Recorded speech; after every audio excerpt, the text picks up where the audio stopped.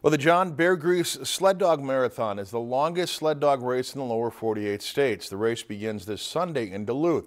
One dog who will be performing for a former Bemidji resident suffered a series of setbacks that left him totally blind. But the Alaskan Husky refused to sit on the sidelines, and he's living up to his name.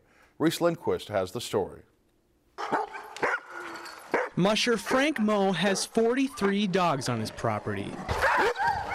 28 of them are in training.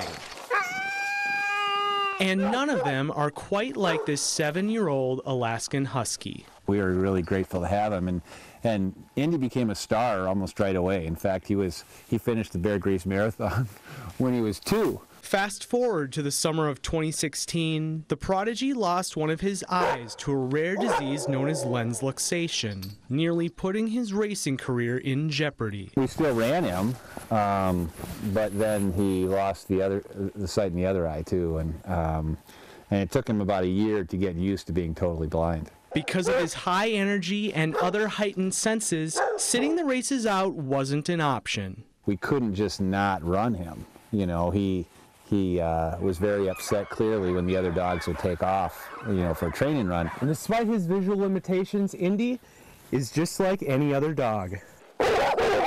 They're more than our pets, they're our teammates. And he had such beautiful blue eyes and was such an incredible dog and loved to run. And we were personally upset, obviously, but we were really upset for him. After years of training to get him back into the racing flow, including practicing with the older dogs and running in smaller races, Indy is now ready to mush in Beargrease again, even without his sight.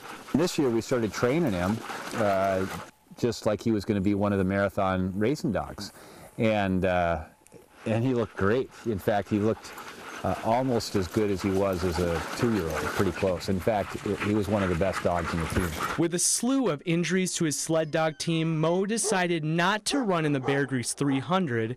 Instead, he and his 8-dog team opted for the mid-distance Beargrease 120, with Indy in the wheel position. He was happy and wagging his tail. He was ready to go again. So for Indy, the dog that almost didn't race again has become an inspiration for dogs of all shapes and sizes affected by the same disease. To know that their dog is going to continue to improve.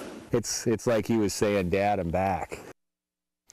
Frank Moe, the musher in that story, is a former state representative who served the Bemidji area from 2005 through 2009. If you enjoyed this segment of Lakeland News, please consider making a tax-deductible contribution to Lakeland PBS.